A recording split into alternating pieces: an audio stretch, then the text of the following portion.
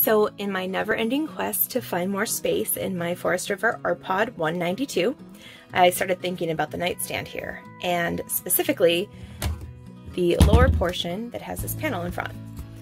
Wanted to know what was behind it, so I, took my screwdriver, unscrewed all 4 screws, and guess what? It's a nice storage space. There is a little bit of a gap. You can see where it's lit there. That does go to the pass-through, and then the wires from the outlet, they're in there as well. But I'll shine the flashlight, and you can see, it's a pretty nice space. So pretty excited to find this, and pretty excited to start using it for storage.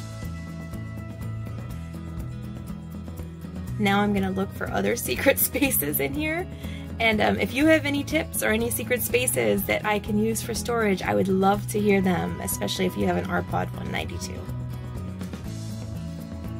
All right, so I opened the panel that's underneath the driver's side of the coach, and it is where the water pump is, which I suspected. I suppose there's a little bit of room that you could store something, but I don't want to chance it. So no storage on this side, but a lot of storage on the other side. In our bathroom, I took out this panel that is, what holds the water heater, because I want to see what's in there. And I don't know if there's really storage space in here, because I don't know if you want to store things, but there is a lot of space in here.